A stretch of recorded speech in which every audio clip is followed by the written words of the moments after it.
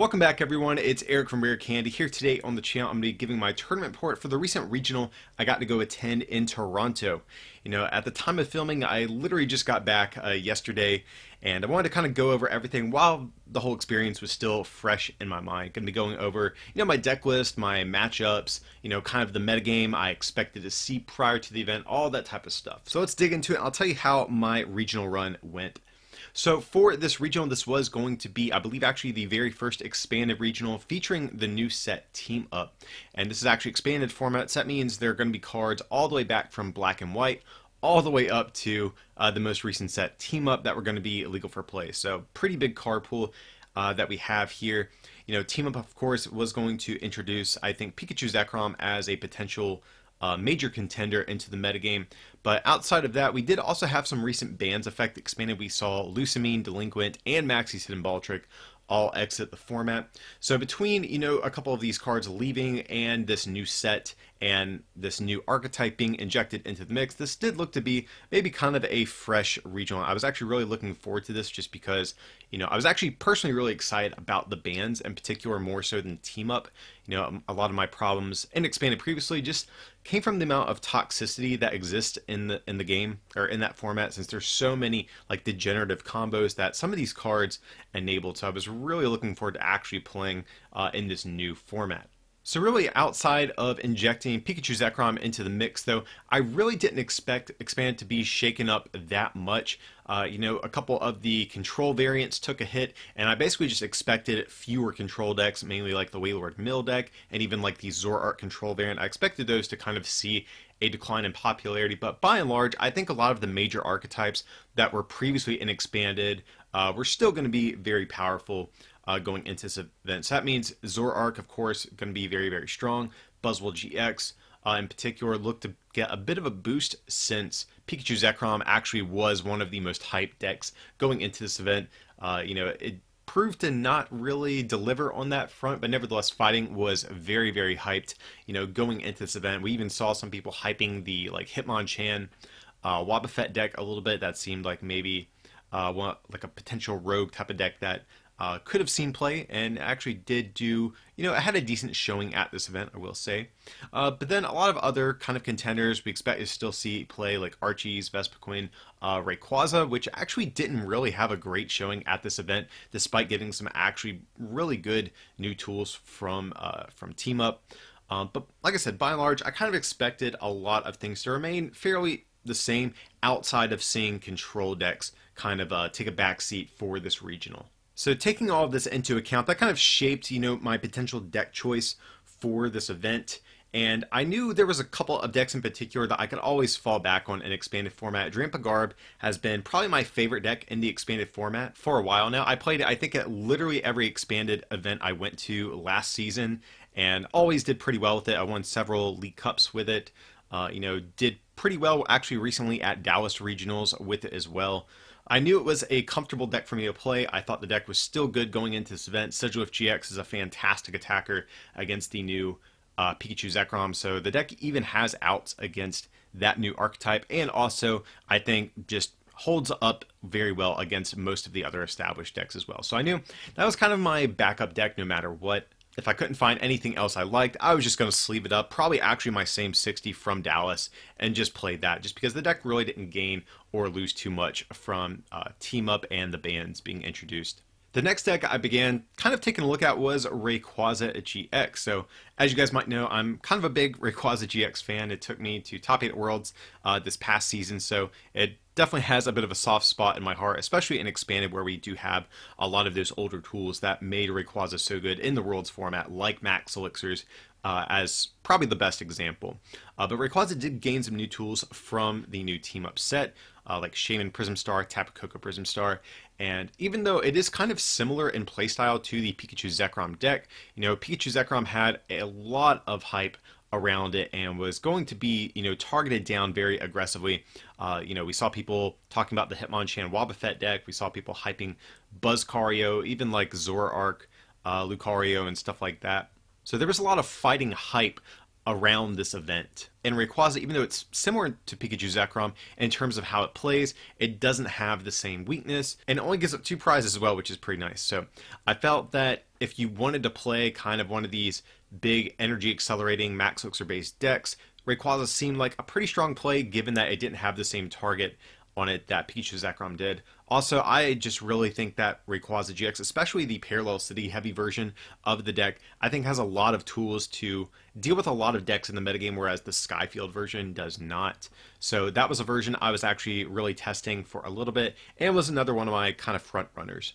But despite both these decks being pretty safe picks for me, I'm pretty comfortable with both of them at this point. One thing I actually really wanted to get back to trying out are decks based around Double Dragon energy. I know that's like weirdly specific, but since the bans went into effect and the control decks were going to take a hit and probably not see a whole lot of play, that actually makes decks that are reliant on Double Dragon energy, and similarly decks that just play 4 DCE like Night March and Vespiquen just as an example, I think those decks do see a potential uptick in viability, just because you're not going to hit as many decks that are able to just like endlessly Faba loop you and run you out of energy.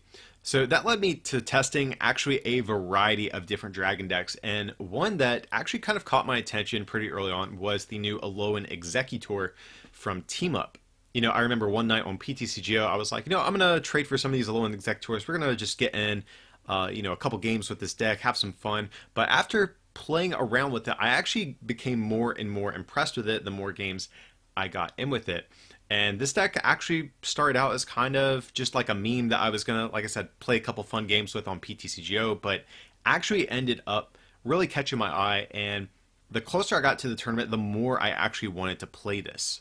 You know, we have the Propagation Execute and Expanded, we have Double Dragon Energy, we have things like Lance, we have Ditto Prism Star. This card has a lot of support, and it really started to impress me, like I said, the more I got in games with it. And ultimately, I decided to play Alolan Exeggutor. I had a buddy of mine who also I sent the list to. He was getting kind of excited about it, so we both kind of agreed, you know what, we're going to play this deck. It's pretty good, and it would be just a blast to play. The deck itself is actually a pretty fun archetype. So probably a week before the tournament, I kind of mentally committed to playing this thing, and from there on, Alolan Exeggutor became my front runner. And of course, as you can tell by the thumbnail and title of this video, it is the deck that I ultimately did decide on. So let's take a look at my list and see what I actually used to play at this event.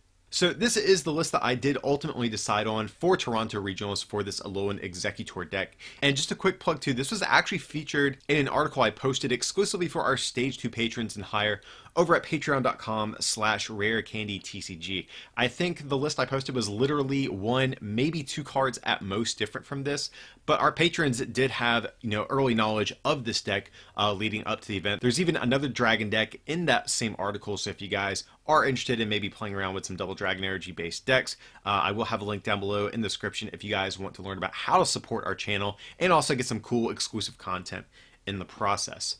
But anyways, let's get back to the actual list here that we're taking a look at. Alolan Exeggutor, the whole deck is based around this card. It has this attack Egg Splat for a Grass and Colorless, or just a single Double Dragon Energy. You discard any number of Execute from your hand, and it does 60 for each one you discard in this way. So of course in Expanded, we have Double Dragon Energy to use this for a single attachment. We have Execute with the Propagation ability. If it's in your discard pile, you may return it to your hand. So you guys can easily see the synergy here. You propagate all of your eggs back into your hand and discard them every turn to do large amounts of damage, usually around 180 to 240 if you can even get all 4 eggs in your hand, which is you know, not too uncommon with this deck. But let's go over a couple of other key cards in here that really makes the deck work. Ditto Prism Star is going to be a big one because you can actually discard all 4 eggs, since Ditto is actually what you use to evolve into Alolan Exeggutor, not Execute, so that allows you to keep your damage output pretty high. But there's another card in particular in the expanded format that really makes this deck tick, and that is going to be the Ditto all the way back from Boundaries Crossed. So this is a card kind of, I think, long and forgotten about at this point, but has this ability Transform once during your turn before you attack. You may put a base Pokemon from your hand on top of this Pokemon, and this does not count as playing that Pokemon or evolving. And now this Pokemon is now that Pokemon, and any cards attached to it, damage counters, etc., still remain. So the reason this card is so important is because it allows you, well, the big issue with the deck is you always want 2 Exeggutors in play, but if you have 2 Exeggutors in play, that limits your damage output because you need as many eggs in your hand at the same time to use Egg Splat for large amounts of damage. So this Ditto is really nice because you can have your Alolan Exeggutor in the active spot, ideally evolved from a Ditto Prism Star or maybe from a Lance Prism Star. And then you have this Ditto sitting on your bench. And so what you can do is you attack with this, your current Exeggutor, and when it gets knocked out, you transform Ditto into an Execute, and then you can immediately evolve into Exeggutor since it's already been in play. So it allows you to set up an Exeggutor in one turn while also still allowing you to maximize your damage output with your current one. So this card is very important. I think this is one reason this deck is so good, is because of this old Ditto that we have. Then the other interesting thing kind of about this list is the inclusion of a variety of different like counter energy based attackers here. So most notably Sudowoodo from Breakpoint and Shaman from Shining Legends. So this is just to cover some different matchups and give us a better chance against them. So Sudowoodo, fantastic against things like Pikarom and also Zoroark variants with that Watch and Learn attack. So just for a counter energy or for a counter energy and rainbow energy, you can copy one of your opponent's attacks, but you're fighting, so you hit for weakness on things like Pikarom, like I said, or Zoroark variants, being able to take one-shots and potentially like 3 prize knockouts with just this one prize little Sudowoodo that we have here. Similarly, Shaman is going to be great for things like Archies, because with a counter energy and a choice band, you can actually knock out a fully powered Magikarp Wailord GX. And also, these are going to be good attackers against matchups where your opponent has access to ability lock. So if they're playing something like an Alolan Muck, these are potential ways you can get around that to knock out the Muck. Or if you're going against a Garbodor deck, same type of thing, or Wobbuffet even. So these are to kind of give us some coverage against some of these archetypes that might give us some problems at certain times. A lot of the other stuff in the deck is going to be pretty standard stuff, Ultra Balls versus Seekers. We do have the one copy of Faba, which is going to be good to be able to continuously remove tools from Garbotox and Garbodors. We have the Lance Prism Star to get out 2 more Alolan Exeggutors without having to evolve. It's going to be another key card here. Teammates, very good with one prize decks like this. But everything else, like I said, I think is going to be relatively straightforward. And actually, I have to say, I am really proud of this deck list. Even after Toronto Regionals, I probably wouldn't actually change a single card here. Going forward, I'm not sure if I will play this archetype for like Greensboro Regionals, which is coming up this coming weekend at the time of filming. And I'll get more into that later in this tournament report, why that is. But nevertheless, I do really like this list, and if I had to play this all over again, I definitely would. Really happy with all of my card choices for this event. So let's get into my matchups, and I'll take you through how my tournament run went. So round 1 for my day, I get paired against a Solgaleo GX, Lunala GX, Talonflame deck, from what I recall. So they had, I remember they had the Solgaleo, of course, to get out all of their energy with Soulburst GX. They had Lunalas, and they played like the unit energies that cover the metal and psychic ones, so they could move them around with Lunalas whenever they want to. And I'm assuming Max Potion. I never saw any Max Potions from my opponent in either game that we played, but if they're playing the Lunala GX, I have to assume that's probably what they were going to be going for. That way they could move the energy, you know, use Max Potion, then move it back onto the Solgaleos or something like that. That's my best guess, at least. Game 1, I remember my opponent really didn't have the best start. I think I Marsh Shadowed them, and they just didn't have much after that, and I was able to pretty decidedly take that game. Game 2 was a little bit closer, but nevertheless, Exeggutor just trades really, really well against these GX heavy decks. Being able to take one-hit knockouts with a one-prize attacker that also has 160 HP is just really, really nice. So round 1 I took pretty convincingly, and it felt really good to start off the day at 1-0, especially with kind of a weird deck like this that doesn't have like any hype going into this event. It is sometimes a little nerve-wracking to sleeve up these kind of rogue picks when you're not really sure how they're going to do. But I felt pretty good. Like I said, I liked the deck list I ended up settling on, and starting off the day with the win felt good.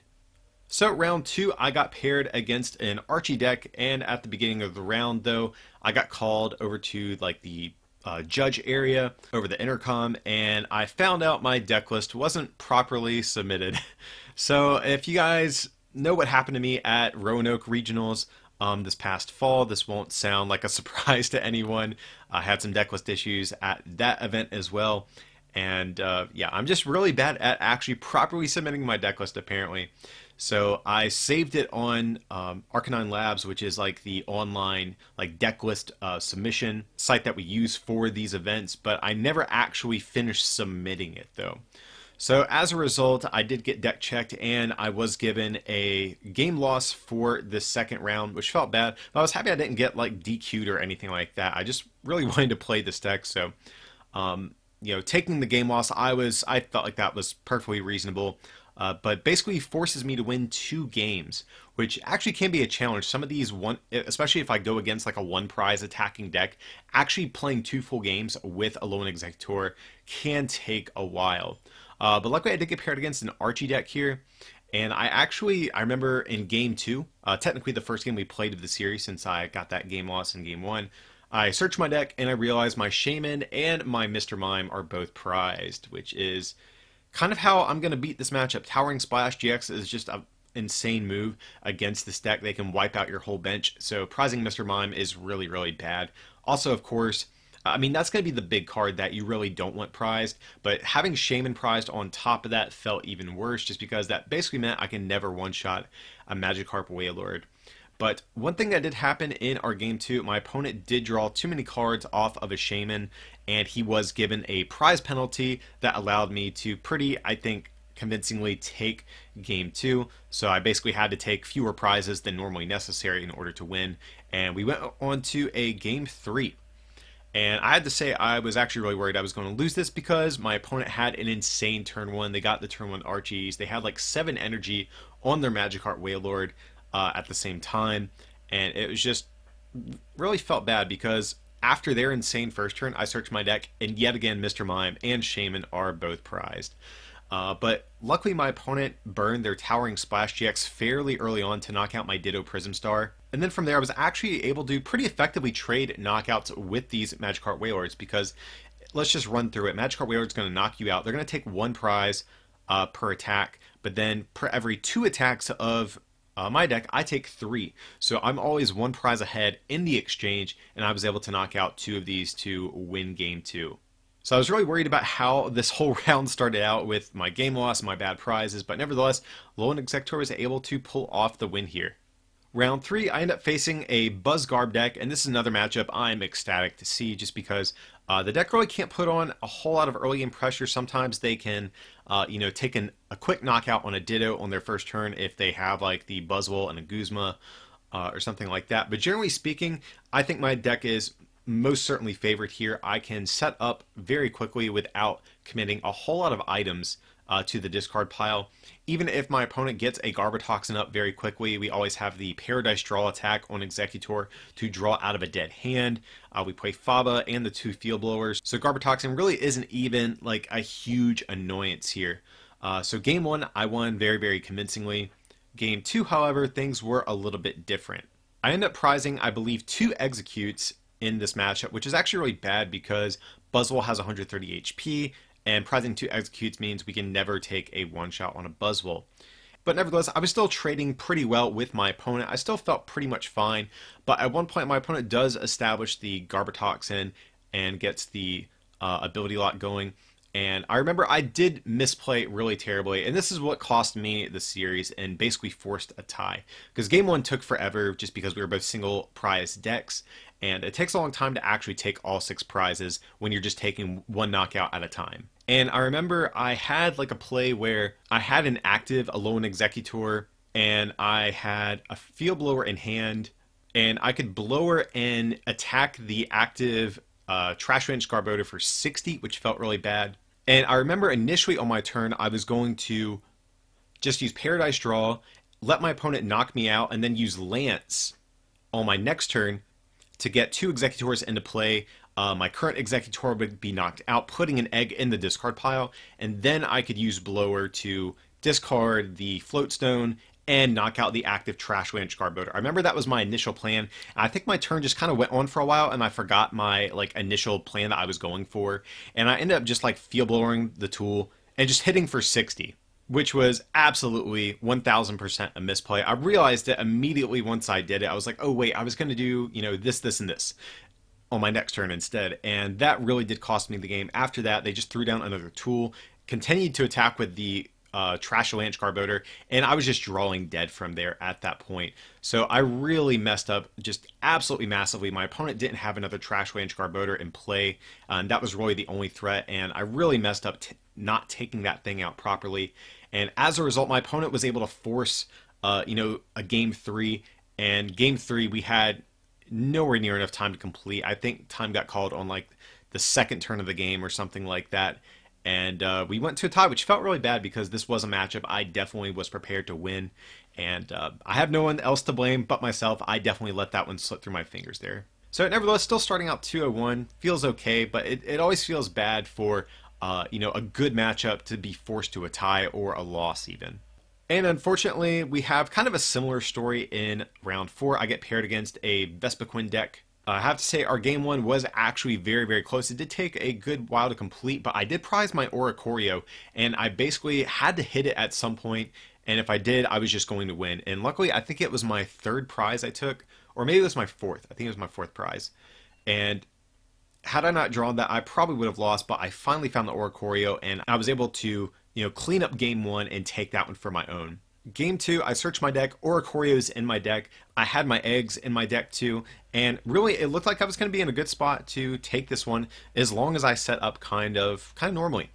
I will say this, I remember one turn in particular, all I needed to hit was an energy to take a knockout on a Vespiquen. I played a supporter, and then I played 2 Mars Shadows, and still with the energy I needed to take a knockout. So that was one of the key things that went wrong in this matchup.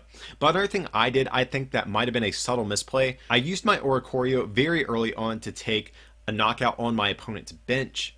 And had I not taken the knockout with the Oricorio, I wouldn't have been able to take a knockout at all. So that was why I used my Oricorio very early on. And of course, I knew it was probably going to get return KO'd, but my stretcher was in deck, so I knew I could always just reuse it again whenever I needed to. But the issue was I could never actually find my stretcher throughout the course of the rest of this game, which basically forced me to just kind of exchange knockouts normally, and me whiffing that one knockout on that Vespiquen that one turn kind of put me on the prize behind my opponent. But game 2, time did get called, and basically I need to either find Oricorio on my last turn of time, or I need to prevent my opponent from taking a knockout on myself. So unfortunately I was not able to find my Oricorio, but I still had an out at my disposal. I was able to take a knockout on a Vespiquen and end us both to 1 at that point. And basically my opponent had one last turn remaining, and they had to win on this turn, otherwise game 2 would not complete and I would win the series. So off the end of 1, my opponent uses a Rengar to instruct, and they play an N of their own. And I'm thinking, we got there. We are good to go at this point. My opponent just gets a single card off this. They've already used instruct. We are good. They need a Vespiquen still. They need a DCE still. And they literally can't get that off an end to 1. And so we both cut each other's decks. My opponent draws, and he gets a Shaman EX. And he's able to draw the rest of his deck and find the energy and Vespiquen needed to take a knockout and force game 3, which obviously doesn't even begin to start. And so my opponent steals kind of a unfortunate game 2 and forces another tie. And this is another matchup that I am fully expecting to beat. This is a good matchup. I play the Oricorio. Exeggutor trades well with Vespiquen just already in general, but with the Oricorio, it's usually a very, very favorable matchup. But unfortunately, things did not really go that way in that game. So next round, I get paired against Shocklock, which immediately broke my heart whenever my opponent flipped over a Lillipup. So one of the reasons I chose Alolan Exeggutor is because I did expect a drop in the amount of players playing control-style decks, because of things like the recent bans like Lusamine and Delinquent, just as an example. So I felt like the odds of me actually hitting some sort of control variant were like super low for this event, so the fact that I got paired against one of the only ones, maybe even the only Shocklock in the room, I'm not sure how many people actually played this deck. It was not a very popular one, but nevertheless I did run into it, and this is just pretty bad. They try to just infinitely paralyze you with Raichu basically until you deck out. They can also endlessly Faba-loop you and just run you of energy. I believe he played an Alolan Muckline as well, so I literally had just like nothing to do against this deck. I will say this though, in game 1, he prized, I think, some ways to actually recycle his Raichu lock. And had I been able to actually take one-hit knockouts, I think I actually would have been in a pretty good situation to even win game 1. but I prized 2 eggs and I started 1, so I could only have access to 60 damage basically for the whole game. They're not going to be taking prizes. So the active egg would never be in the discard throughout the course of a game, and it's just kind of heartbreaking because if the other 2 eggs weren't prized, like I said, I actually do think I was in a good position to win, just because my opponent did prize some crucial things. He prized his Gladion as well, so he couldn't even, you know, effectively fish out what he wanted out of his prizes either. So that is a little bit unfortunate. I do think I could have stolen a game 1, and then from there, these games take so long to complete. I think I could have just, we could have had a game 2 never even complete, and I could have won the series even. But like I said, things didn't quite go that way. Game 1, he eventually got the lock up and running. Like I said, my damage output was just so low. I have to 3-shot these Stoutlands, and that just gives him too much time to actually, you know, get his lock up and running. So I scoop game 1 in hopes of maybe having a game 2 where I can just like Marshadow him first turn and maybe just shut him out of the game that way. And off both Marshadows I used, neither one really stuck. He always had a response, and he got his lock up, you know, much faster actually even than in game 1, since he didn't prize some of his important cards as well. So I just scooped after a few turns just because I know how this goes. I'm just going to eventually lose this one. I don't really have any outs to these types of decks. You're basically just hoping you don't hit them just because of how unpopular they normally are. So unfortunately, I did take my first loss of the day after starting out pretty hot. Well, I shouldn't say hot, but after starting out well, 2-0. You know, my luck has just kind of been going down. Had a couple of those ties get forced on me when those are matchups I should win. I did hit an auto loss, but you know what? It's okay. You're bound to hit a bad matchup at some point in the 9-round event. So, you know, it happens. As long as I just keep getting paired against like normal decks, I feel like I have a good shot at still making day 2. I do need to win all of my next 4 rounds, but like I said, as long as I get paired up against kind of like a normal deck, like a, you know, like an Archie's deck or a Rayquaza, Pikarom, etc., I'm pretty confident I can take those matches. Just have to keep dodging these control decks. So next up, I get paired against a Buzzwole Lucario deck. I was ecstatic to see this. Now, you know, Buzzwole actually can potentially put on some very oppressive early game pressure, since both Dittos are going to be weak to fighting. Execute only has 30 HP.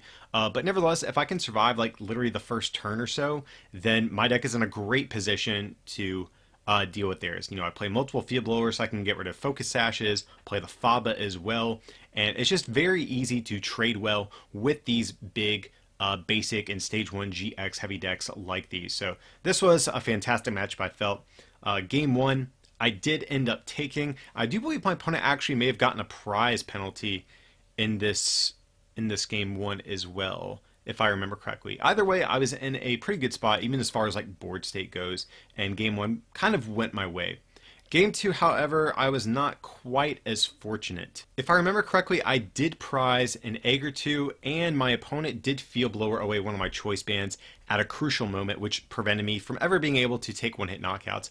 I think maybe I may have prized a choice band, they Field Blowered one, and then after one Exeggutor went down, I didn't have another one to kind of clean up with. So the big downside of not being able to one-shot Pokemon in this matchup is that they are very reliant on things like Acerolas, and there's a good chance they can always deny knockouts if I don't take a one-hit knockout on them. So being able to, you know, normally against these GX decks, if you have to two-shot them, you still trade very well. But in this case, you actually get punished for it because they can just Acerola up all the damage. And game 2 really didn't go my way.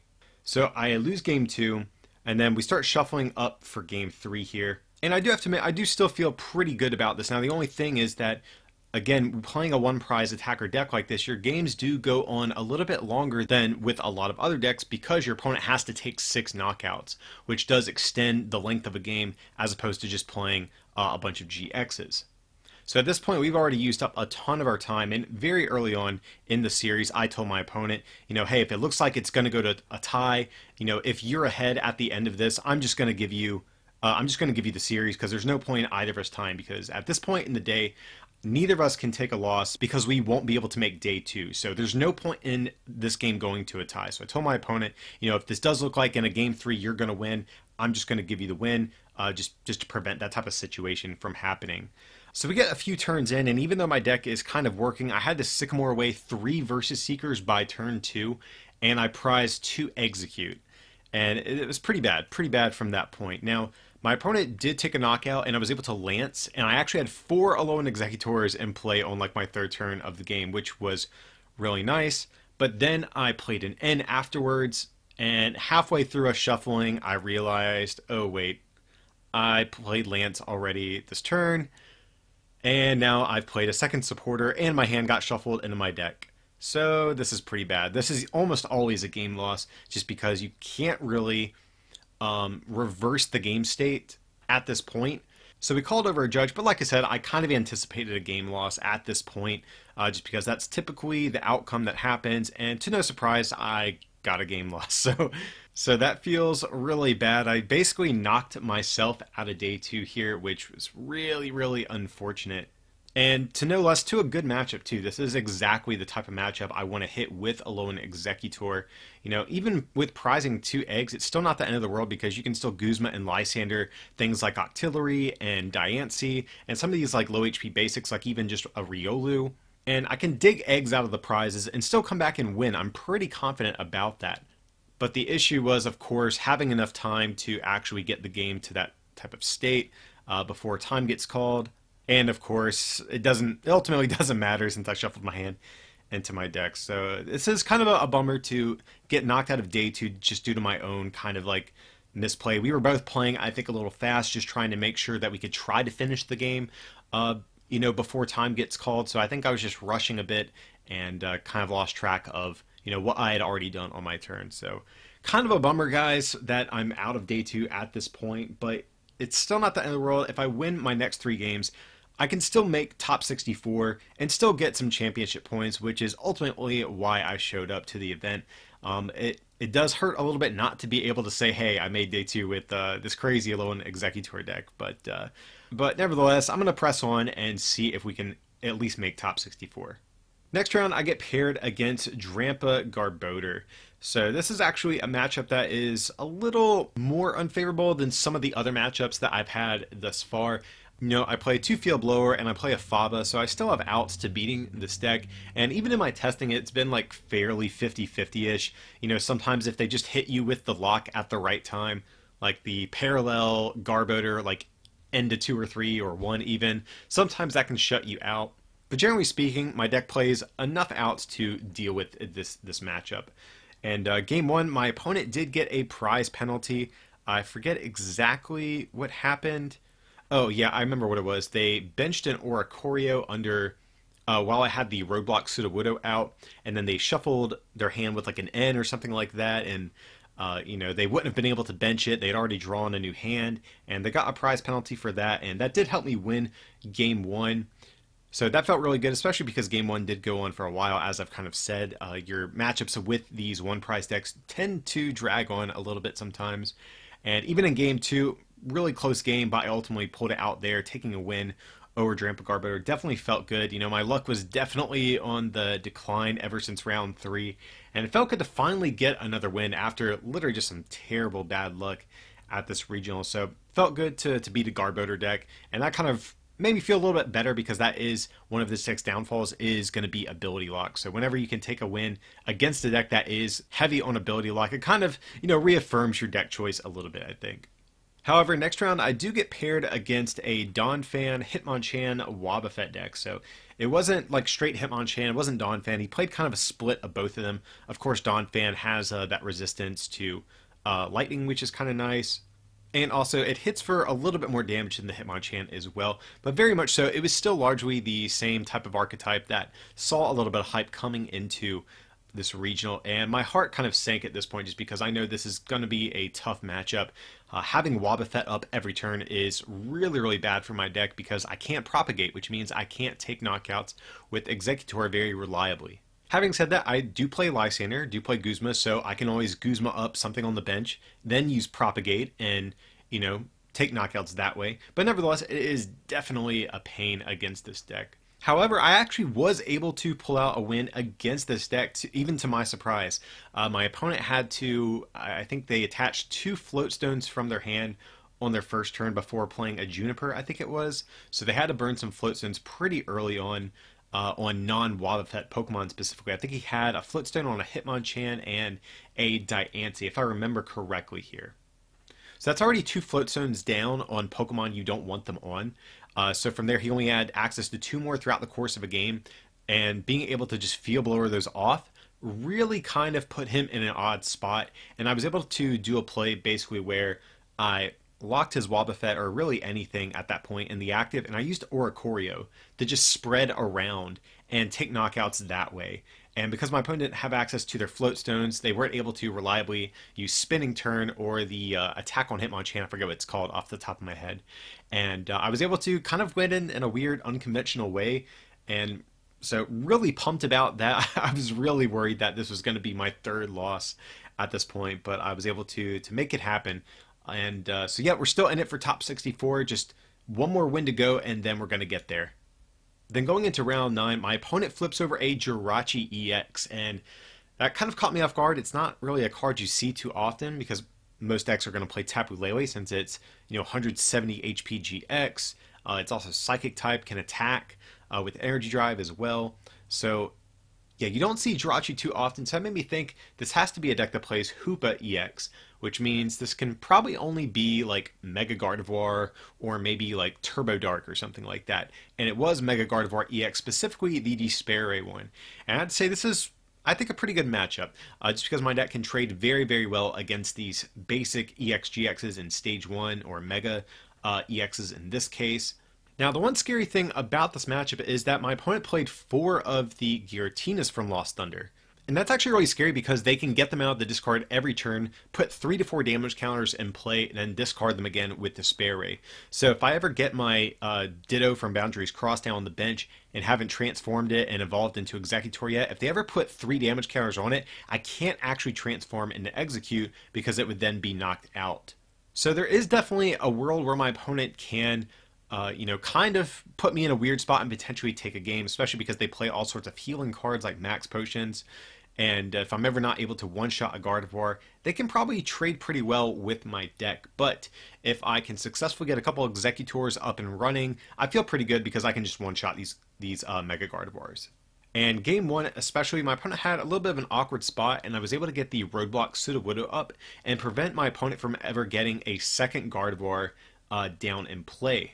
And I remember my opponent had like a Giratina active and their singular Mega Gardevoir on bench, and I had an Alolan Exeggutor, and I basically just like passed until my opponent was able to, well, actually I didn't pass, I just kept using Paradise Draw or whatever the first attack on Exeggutor is, until my opponent got out of the active spot on their own and took knockout. And the reason for that is I did not want to knock out the Giratina because they could always bench their next Gardevoir, and I wanted to, whenever I take a knockout, I want my opponent to not have another Pokemon to be able to respond with. So I did not mind waiting for my opponent to find Guzma, because then I can take 2 prizes in response, and they won't have a GX, or I'm sorry, a Mega Gardevoir EX on the next turn to actually attack with. So that was kind of my strategy. Paid off pretty well. I won game 1 very convincingly, and game 1 took up most of our time, and game 2 actually didn't even complete. I think we got about like 3/4 of the way through, and then time got called, and I ended up winning the series. So I was able to actually win out at this tournament, which felt pretty good.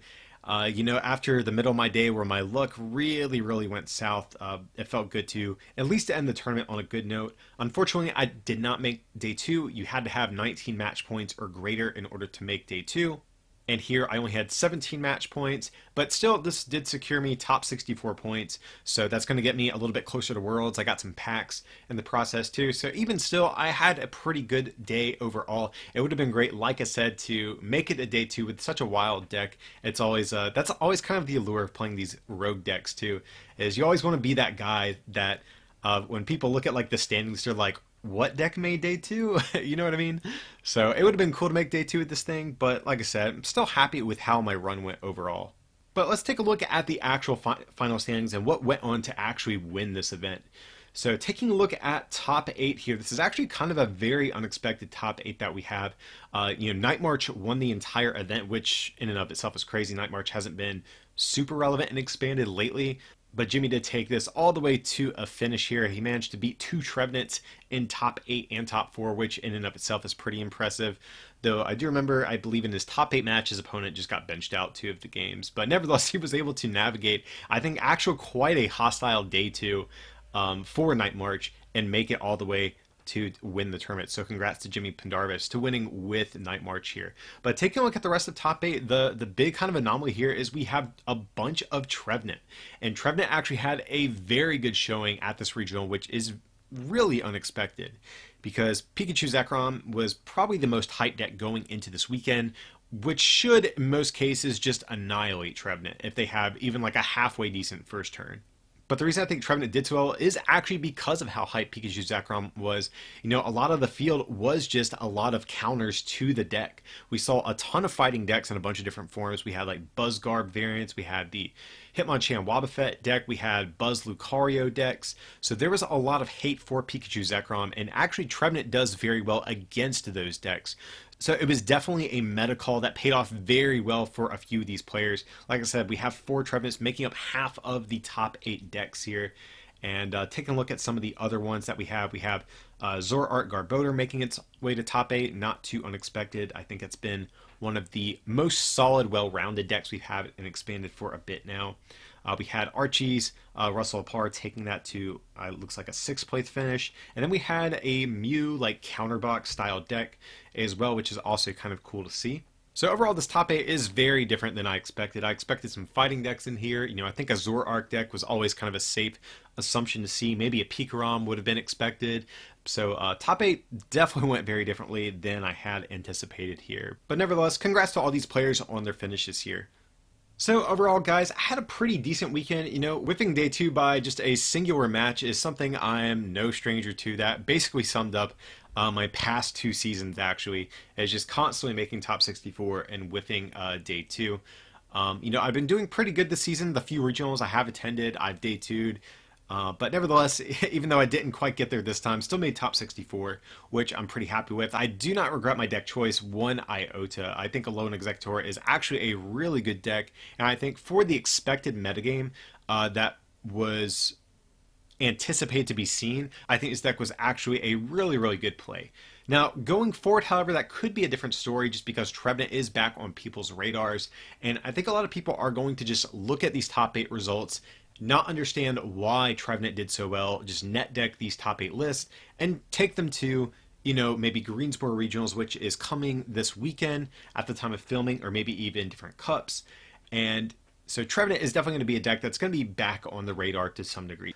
With that in mind, I'm not sure if Alolan Exeggutor is going to be, you know, one of the better picks for Greensboro. Especially if people do just see Night March 1, I think that will actually encourage them to play Trevenant, which is actually another very bad match for Alolan Exeggutor. Like I said, pretty much any control style deck, even Trevenant, which is more of a soft control deck since it's still based around taking prizes, even something like that is still just super, super good against Alolan Exeggutor.